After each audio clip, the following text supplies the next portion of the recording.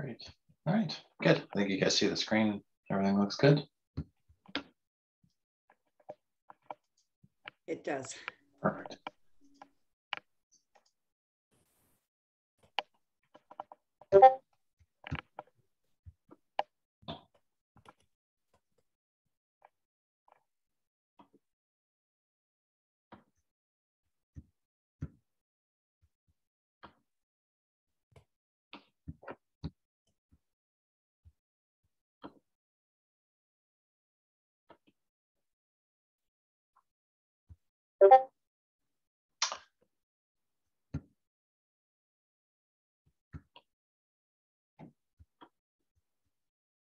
I think today I'm going to be in the mountains.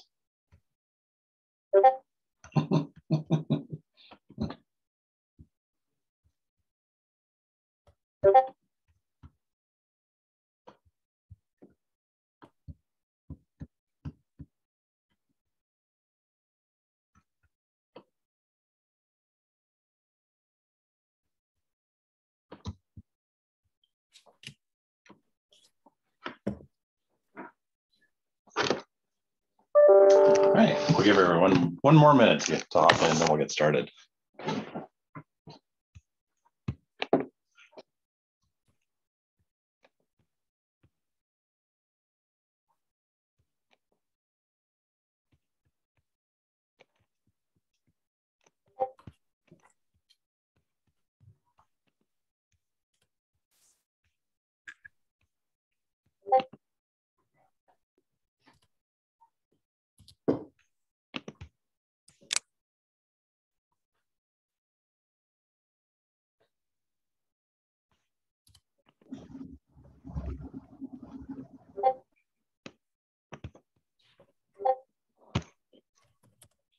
Great. Okay, let's get started.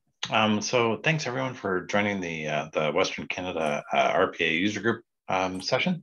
Today's session is an exceptional, smart individual named Janka, and from ATB. I'm super excited to have her on to share her story from ATB. She's been with ATB for 5 years. She's currently the managing director of intelligent automation. And has done a ton of really exciting automation work to help with ATB's COVID relief, account servicing, lending, and she certainly did work for 10 years with Canadian Pacific, doing a whole bunch of capacity planning. A couple other neat facts: she's a black belt, so you got to watch out. But in lean. Yeah. So with that said, I'll pass the torch over to Janka. Thanks, Jesse, and thank you everybody for having me here today. I hope everyone can hear me okay. So, my name is Janka Coppens, and as Jesse said, I'm managing director of intelligent automation at ATB. I'm going to pull up a slide deck here as I chat, and hopefully it shares okay. Just give me one sec here.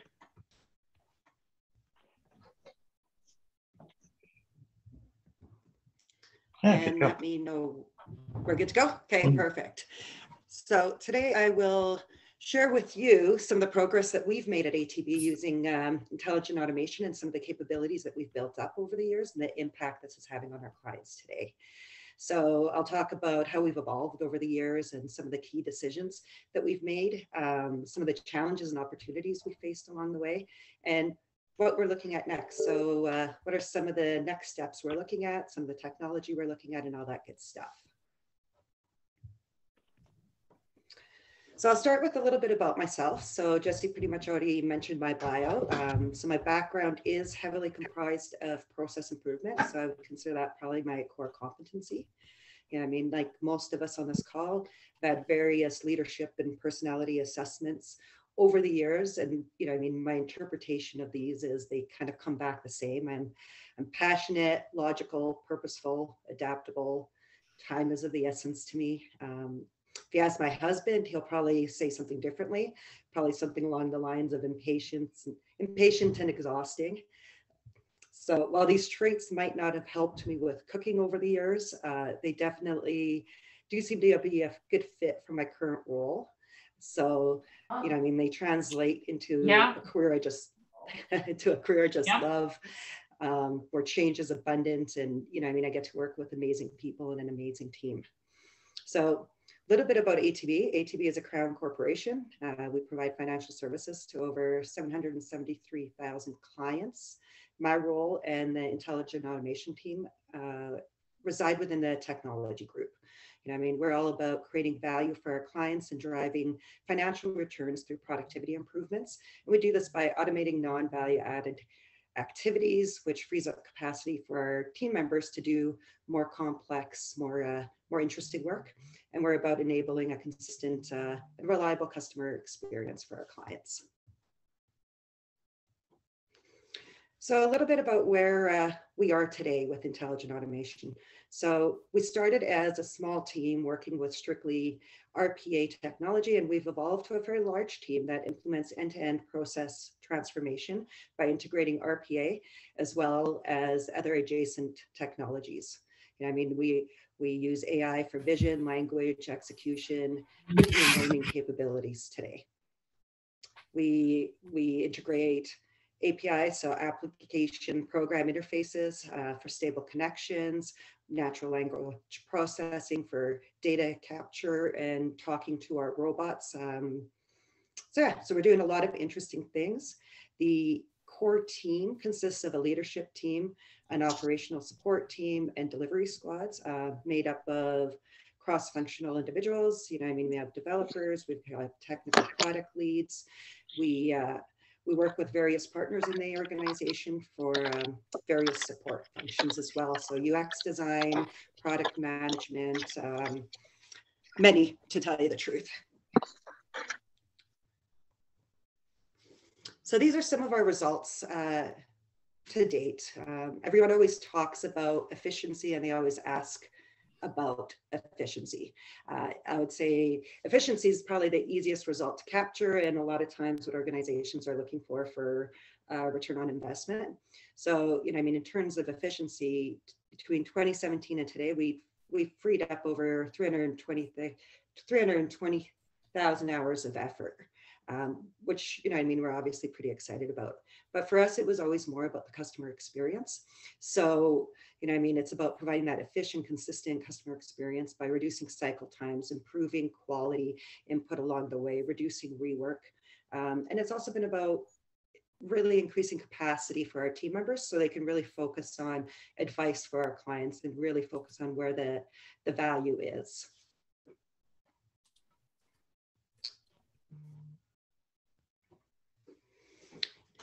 I'll talk a little bit about our journey, and, you know, I mean, I'm talking a lot here, so I would say if anyone has any questions, feel free to jump in. I'm happy to stop and address as they pop up. But this depicts our journey over the last few years. It's not an exhaustive list, and I'm not going to talk to every point either, but I would say it's probably some of the key activities that are top of mind for us. So, like most organizations at the beginning, we started with a proof of concept. And for us, when we started, it was really about the customer experience. So we found our team members did their best to provide great experiences despite the processes we had at ATB. We had a lot of disconnected systems, a lot of information flowing from a lot of different places, a lot of copy and paste. You know, I mean, a lot of organizations are probably facing the same thing. So for us, it was about leveraging RPA as a means to differentiate a customer experience and make life easier for our team members. So we started with a POC, you know what I mean? Like other organizations, we had various partners along the way to help us get started. So we brought in a partner to help. First, it was about automating a process and seeing what the technology can do, what we can learn from it. You know, I mean, one of the things we learned right off the get-go, that we're an SAP user, and our SAP was too slow for the bots, right? So you learn something day one.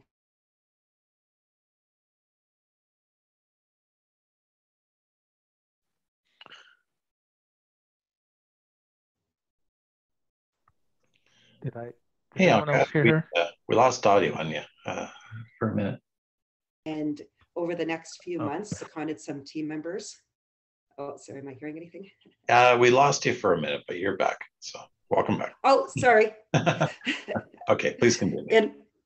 Yeah, okay, I'll continue. So over the next few months, we seconded some team members, engaged a partner, and started training up some of our own people to do the development work and focused on back-end operations.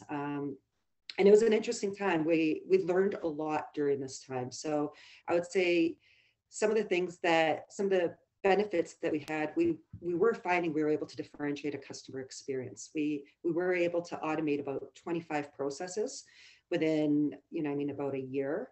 And we had big learnings about what the technology could do, what it couldn't do, and how to leverage it better, and how we can augment it.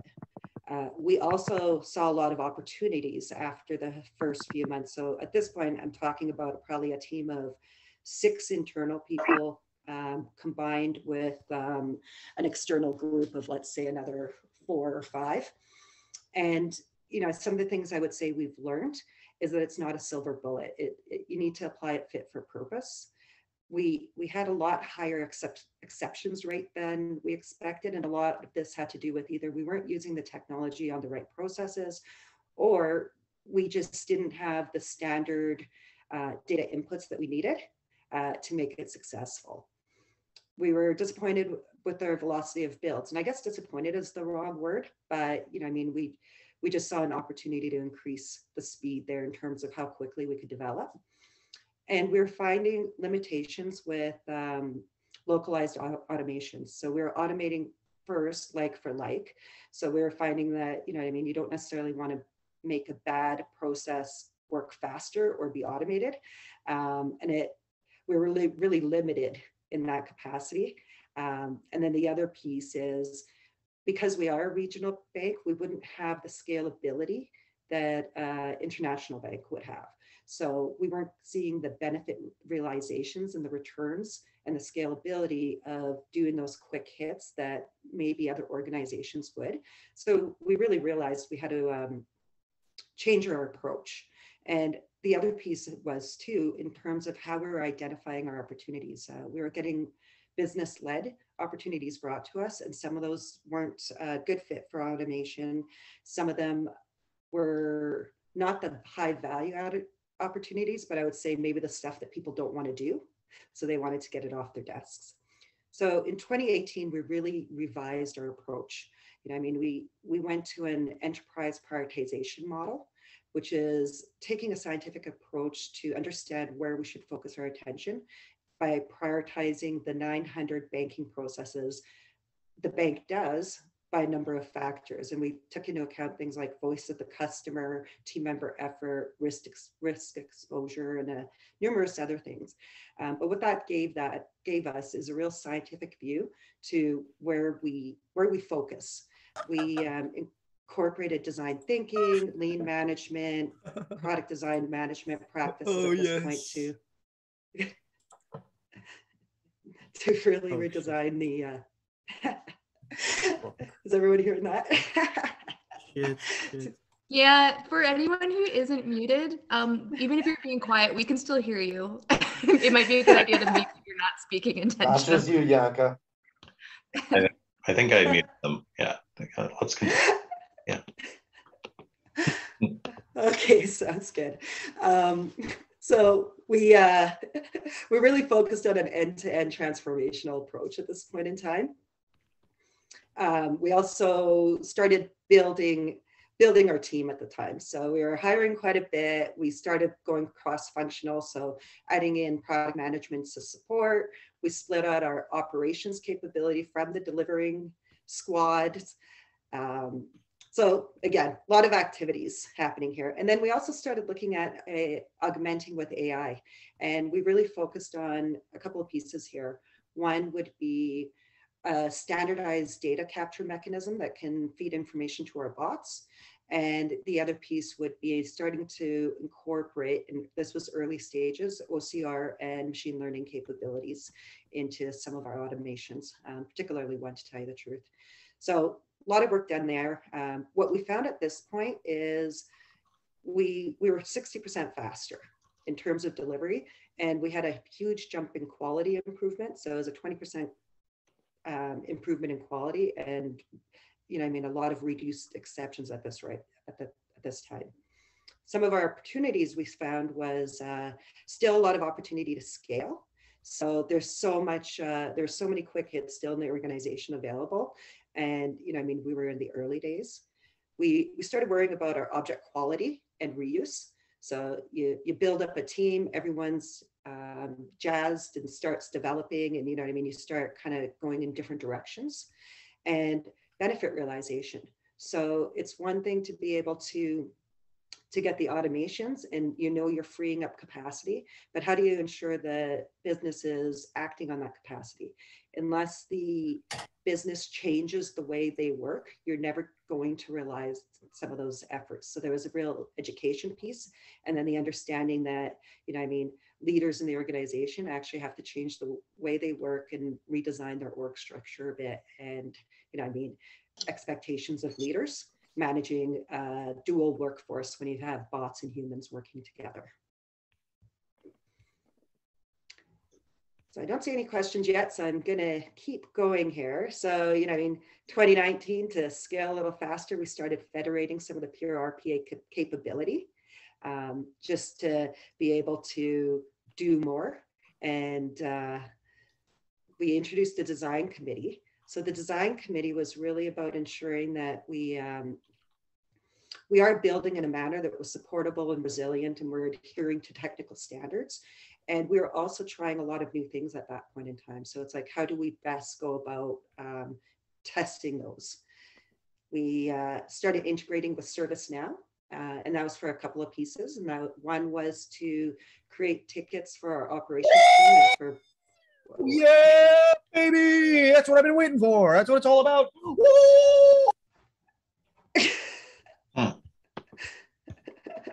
Okay, then.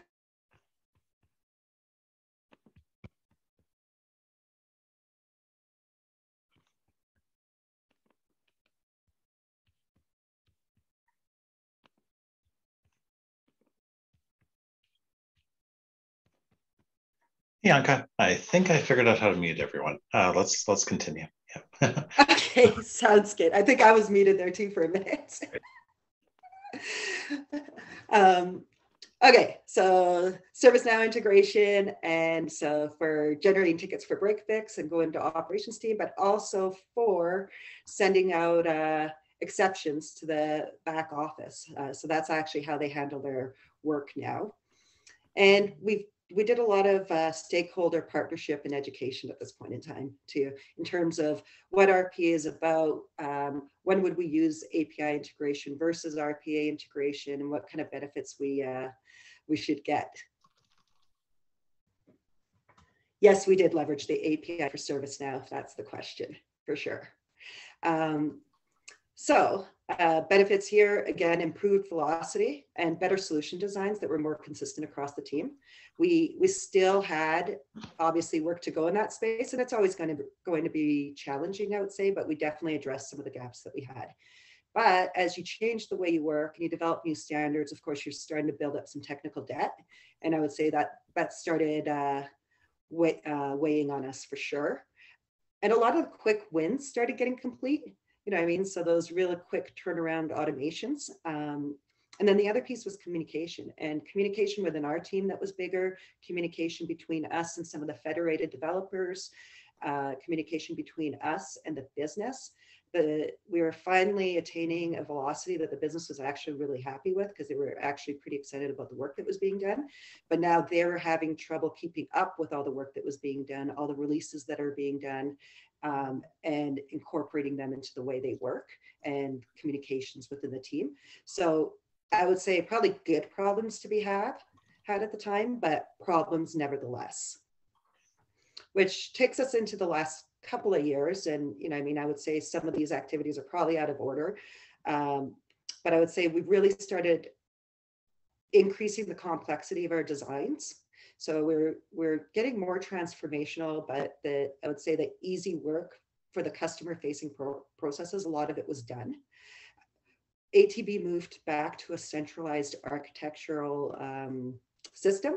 So the good thing there is we actually got to work closer with architects and bring them into our solution design. And architecture, often doesn't think highly of RPA because of the natural technical debt that you incur using that software. The beauty with working closely with architects is, I think the benefits came across. They saw how quickly we were able to deliver value, and we worked together to identify where and when to use it throughout the solution design. So I would say it's been a really good collaboration, and we're actually getting a lot of support versus before, I think we were kind of seen as a group that would probably create more technical debt than they would like. So that was a good one. And then I'd say we really started working closer with our partner at this time too. So, our vendor is Blue Prism for the software we use. And because of the complexity, because of the things we were trying to do, we really started working closely with them. Our developers started speaking with their technical advisors quite frequently. Monthly cadences were set up just to kind of work through certain problems and ideas that we had. We've met with various areas of their team, including a lot of conversations with innovation in terms of things we would like to see and that we're trying to do. And I think the really big win for 2020 was some of the COVID-19 work we did. It hit the team hard in terms of a lot of work done in a short period of time. But I would say for ATB and for our customers, it was amazing to have a capability that we were able to spin up automation that quickly to address demand that we did not know was coming. I would say within a month, we handled 80,000 transactions, COVID related, that were unexpected, and those were automated. And that is something that as a bank, we would not have been able to address that demand by throwing people at it. It would have meant long queues, and customers would have been waiting a long time for their money or for their requests to be done. So that was a really, I think that was a real gem for us that year. The struggle we had that really started surfacing was capacity. So capacity for enhancements for one. So at this point in time, we had well over 100 processes in production, probably approaching 2. And, there were requests coming in to enhance. People had ideas on how these could run better or changes, and we just didn't have capacity to address those. So quite honestly, I would say we weren't. So we wanted to tackle that. And that's been some of the activities last year. So, we developed an enhancement steer code so that we could actually work with our stakeholders to prioritize some of these, some of the work that's been done quite a while ago and is no longer active, and get some of their requests in. Yes, I'll definitely speak to that, Jennifer. And I'd say we have a pretty good cadence there now. So it took us a year to really get a smooth process for enhancement prioritization. And I would just say in the last couple of months, I feel like we're really starting to nail it, and we've set aside capacity for it. Okay, so COVID transactions. So I will say one of the ones that, the big one that was automated was SEBA. So it was the government program. We had a lot of individuals apply for it. The really cool thing about this one is it was our first end-to-end direct-to-customer lending automation. So basically, we worked with another team that did a front customer user interface to submit the request, and then it went to the bot for fulfillment. Which, was beautiful. And the transaction volume was extremely high. And from what I'm hearing, we were basically the first bank to be able to automatically fulfill those very quickly. Other banks had queues that were quite long. The other thing that we focused on was a lot of customers needed to change their loans to accommodate, financial struggles, I would say. So if you think about loan deferrals, whether it's on the corporate or personal side, so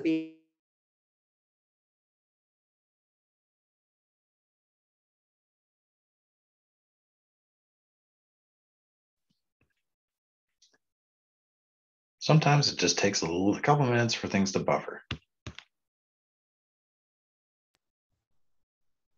Kind of brings me back to the old days of downloading MP3s. Can you hear me okay, or did I cut out? Yeah, you're back. Thank you. Okay, sorry about that. I don't know if I need to repeat or if that We question missed was the last answered. about 30 seconds. Yeah. Okay, perfect. So I think I ended with loan deferrals were also automated, corporate and personal. Yeah, let's see. I'm actually using a headset right now. That's okay. Yeah, let's continue. Okay, I'll continue. I'll talk to the question about adding design authority function. So that's a really good question. It's something that we're definitely focusing on right now. Let's see, I'm going to actually flip to the next slide in terms of some of our focuses. So there's a few things that are, I would say, important to us right now. And one of them is scaling in a cost-effective manner and being able to support an ever-increasing amount of automations. So part of it is improved scheduling monitoring. So we want to do things like automated load leveling, proactive monitoring, introducing automated regression testing. We are seeing, more work with testing and remediation as we start doing upgrades. We're migrating to cloud this year. We may change licensing structure in the future because of that. There is a big opportunity in scaling the ability to pull information in from anywhere. So we want to scale like the computer vision and OCR capability through federation. That takes some technical development work with one of our partners. And then as AI capabilities continue to grow, they'll become better at supporting us. So we're really looking into intelligent automation generated by intelligent automation. So that's got to do with things like automated process discovery, self-configuration to reduce development time, something we're not doing right now, but I think there's going to be big potential in the next year. And monitoring and maintenance of solutions, so self-healing, using AI to predict and identify and resolve causes of failure. In terms of automated code reviews, lots of work to do there. We do our peer reviews. There's some scripting in there for sure. But I do think a lot more opportunity there. Okay, so a question here. How are we able to communicate maintenance requirements per automation to the business? Not sure if I don't know if I understand that question, if I can get a little more context, either through typing or, going off mute would also work.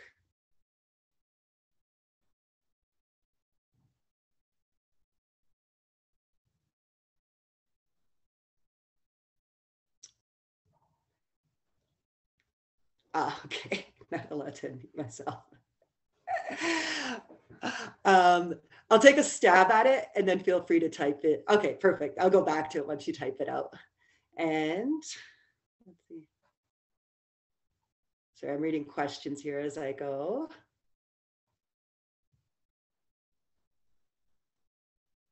So yes, I'm looking at David Bernie's questions here, and he was one of our early partners, I'll say. In the early years of the program, there were clear automation opportunities. 5 years in, are you finding opportunities that can still deliver significant value, impact? The answer is yes. So our team just went through an exercise of revamping our heat map for the organization. So I would say we have a pretty good indication of where all the opportunities are. To date, we've been focusing on customer-facing opportunities. And I would say a lot of the quick hits there have dried up, and we're doing a lot of the more complex things like end-to-end lending.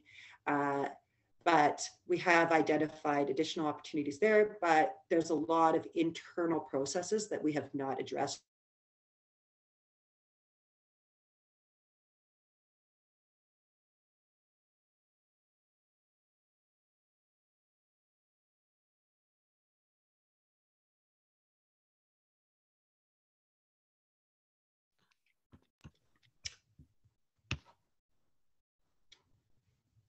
And let's see, what else do we have here?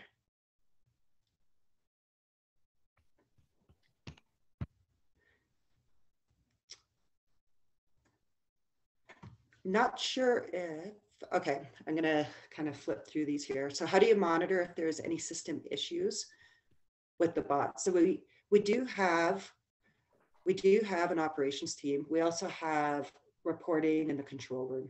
So anyone can actually pull up our report that shows what's in production, and it shows you the performance of everything we have in production, at a product family level down to a granular level. So you could see if over time you're starting to see more exceptions, or if it's going up or down. We also have a group of individuals monitoring our processes.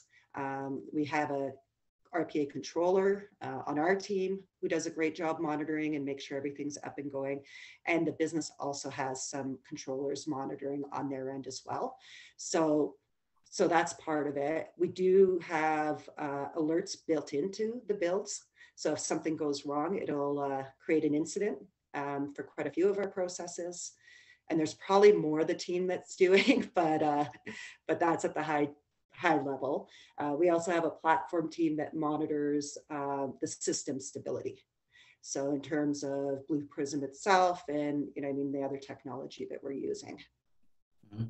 Do you have any alerting, Jesse, here after hours that alerts staff that are on call when an automation is at risk? We've been working on trying to figure out that logic for about a week, maybe 2 weeks now, and are getting close, but we haven't kind of broken that secret sauce yet. So asking for a friend. Yeah. Oh, you're muted again, or I lost your audio. Yeah, sorry, I cut out for a bit. Oh, no problem. Yeah. Can you repeat that question? I heard as far as alerting after hours. Yeah, one project we've got at AHS here is building some software that will effectively look at the number of queue items in the queue, look at how long it typically takes, figure out, looking at our schedule, is this automation at risk? And the intention is really to trigger that to call our on-call staff. And I was wondering if you have any kind of capabilities around that to kind of phone home. Naturally, the paying staff to check the console at night isn't super efficient, but that's one business problem I have. I would say, other than the automated ticketing that gets generated, no. And after hours and off hours is something that, we do need to address. And that's part of the reason that we're really interested in some of the proactive monitoring capabilities that are coming out. Mm-hmm. So I would say that's a a bit of a gap for us at this point in time. Mm-hmm. Thanks. Okay, I'm just still going through some questions. I'm going to put up this is my last slide, so I'm just going to have it up there while we look at some of these questions, because I always prefer questions versus just presenting. So where did I leave out? Have you done any work with verifying app functionality after upgrades? Yes, I'm probably not the best person to be actually talking to, but we do have monthly patches that go in. I believe a lot of the work around that has been automated, so it goes usually pretty smoothly. But we do have hiccups here and there with some of the patches for sure that we do need to pull a team together for after the fact. That's probably all I can say to that, because after that gets a little more technical. But that's a lot of the work that our platform team does in conjunction with us. Okay, and then the question around OCR and AI in automation so far. That's a good one. Yeah, I would say at the beginning, the struggle was real in terms of incorporating OCR machine learning with some of this technology. And it took a long time to be able to get to the point where we had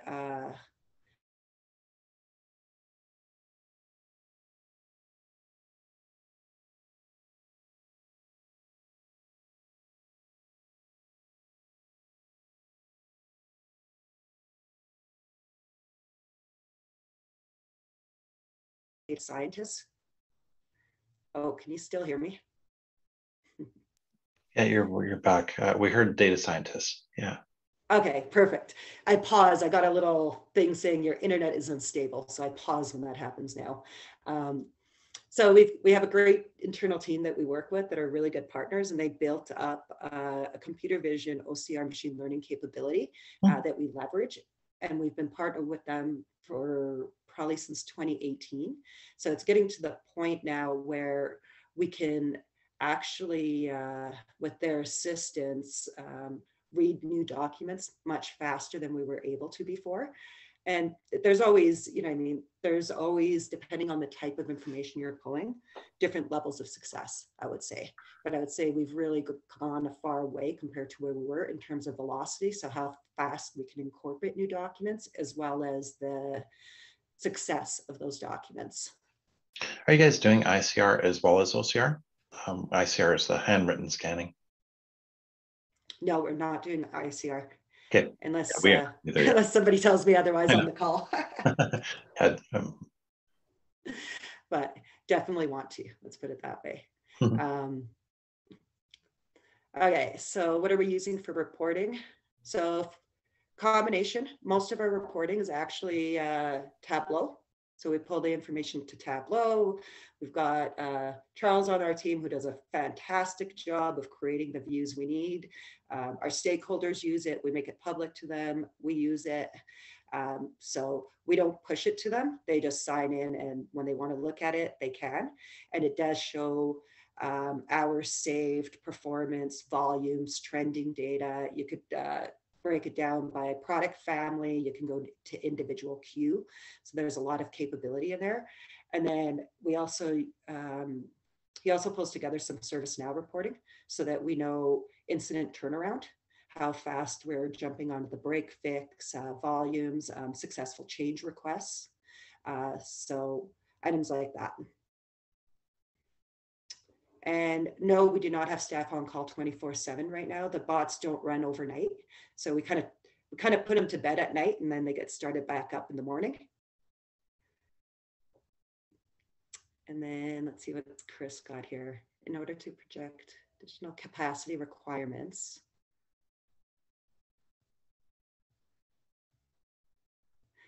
Yeah, okay, so one thing, and I'm answering Chris's question right now along needing more capacity for ongoing maintenance, that hit us as well. So there's two pieces here. So now when we have business cases come to us for automation, we incorporate an estimate in the line item for continued operational support. So we actually include it in the cost of the estimate so that we can reflect it in our ongoing operational budget to support that process. One thing right now, I think this year is going to be a big shift for us in terms of capital versus operational budget.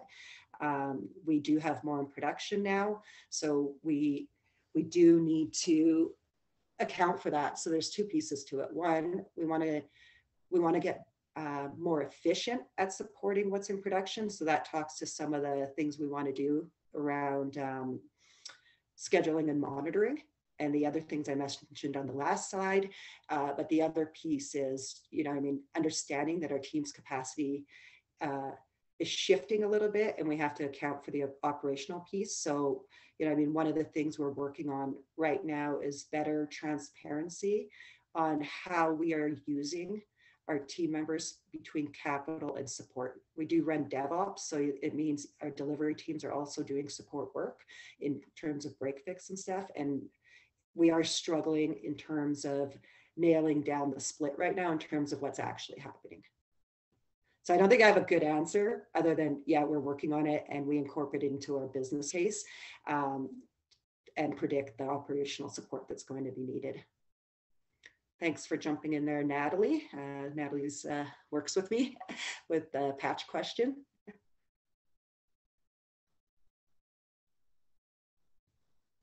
Just seeing if there's any other questions. If I'm missing one, Jesse, please let me know. I do have a quick question pertaining to the ServiceNow. So obviously you guys use the APIs. Are you, editing and creating incidents or service requests, or I guess in ServiceNow they're called requests? What type of work are you doing or are you looking at tickets and what the tickets are for and kind of completing them autonomously, or? Yeah, so there's a couple of pieces with the service now. So one side of it is anyone can create a ticket if they see something's broken.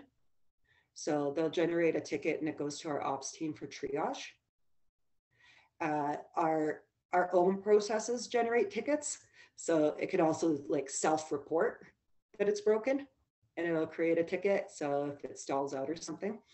And then the other piece is, you know, I mean, with this technology, you always have exceptions. Some are planned, some are unplanned, and the tickets get generated to go to, you know, I mean, a lot of the work we've done is with the back office that fulfills requests for the bank.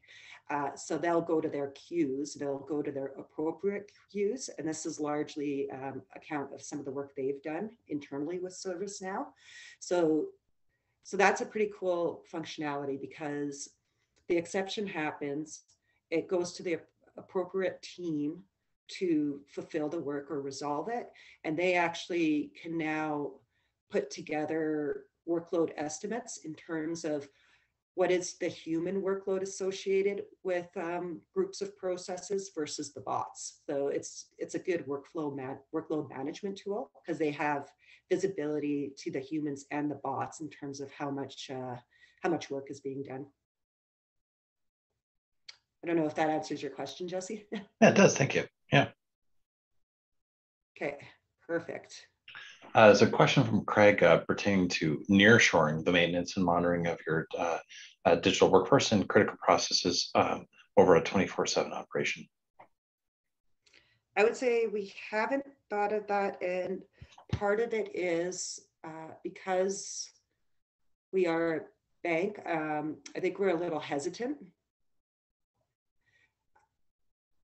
with that in terms of monitoring what's happening with our functions. So I'm not saying we never will, but I would say we don't have the risk appetite right now to go down that path.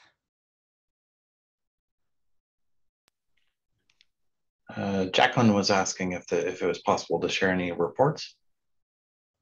Do you have any anonymized reporting? Yeah, cool. Okay. Yeah, no, we can do that. Okay, technical debt remediation. Yeah, this one's fun. I think this one has been the bane of the team's existence for a couple of years because, you know, I mean, as the technical debt builds up and the team was phenomenal, I would say. And everybody wants to produce excellent work. So as you learn over time, you kind of look back to builds from a couple of years ago, or the standards have changed, or the process has changed, and you're just seeing all the opportunity that you want to go back and fix. So it's hard carving out the capacity for that. We're trying to do it. So every time when we do an upgrade, we naturally address some of the technical builds, some of the technical remediation. We're also doing a big scan of the team right now to make sure we have all the technical debt documented so that we could put a focused effort towards it, because some of it really does impede testing and remediation in the future. So yeah.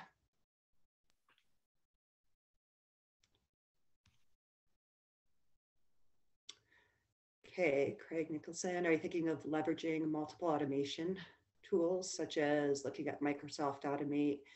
I would say not at the moment. We have evaluated over time different tools and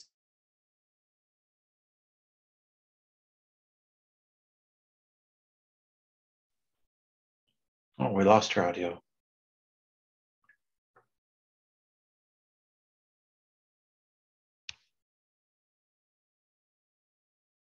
we wouldn't go to. Oh, hey, Janka, we lost your response. Okay, I would just say we evaluate the tools that are available for sure. Yeah, I mean, we are not looking to expand right now on the execution function. So what the RPA piece would do, I'd say we typically look at more of the augmenting software for it.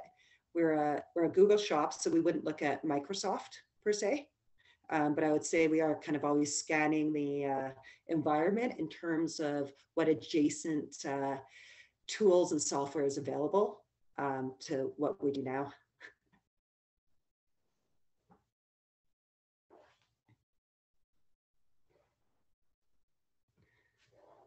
We have looked at process mining, specifically in the care center.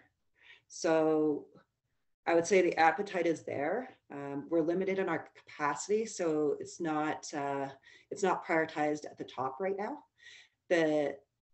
What I find interesting about process mining is that it naturally can lead to automated automation, right? So if you get the process mining information and you have the workflow, we're at a point now where the technology is able to naturally automate some of those wireframes.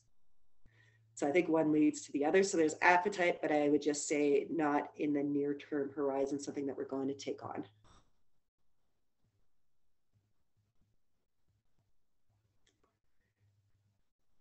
And I think, Jesse, does that put us at time? I wasn't sure if this was 45 or an hour.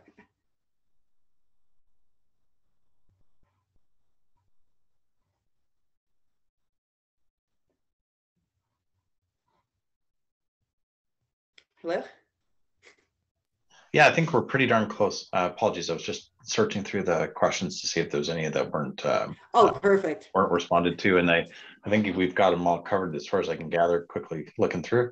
I think this is awesome. One quick closing question is just obviously COVID's impacting us all, and I was interested in how it's kind of impacted your team and the way that you manage your team, and how things are kind of how you found it to be impactful on at ATB.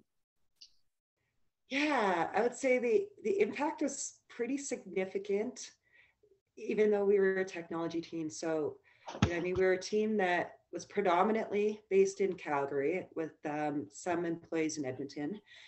We had a great location, downtown Calgary. Most people went in quite frequently. The squads like to work together and like to see each other. There was always flexibility, so nobody was forced to go in every day. So we always had that work from home capability. The technology impact wasn't huge because it was literally, okay, just keep your laptops at home now. So we were already set up for virtual calls. We always did virtual meetings with screens on and all that kind of stuff. So that wasn't the adaptation, but it was the not seeing each other and not having those drive-by conversations and not working together as a team. Unless you made a concentrated effort, some squads didn't see outside of their own squad other team members for quite a while. So we had to make a concentrated effort to establish those lines of communication. Like for me personally, I started having virtual coffees with everyone on the team, because otherwise there's some people I would never see unless it was in a big team meeting. And I think all of the team did a little bit of that, but it definitely is harder to stay connected, I would say. Great. Well, thank you so much for the presentation. Tons of interesting stuff. I've just been making notes here in my notepad. I'm like, there's so many different areas I'm gonna take our lessons learned. So thank you so much, and have a great day, everyone. Thanks for joining us, and we look forward to the next presentation. Thanks for having me. Thank you.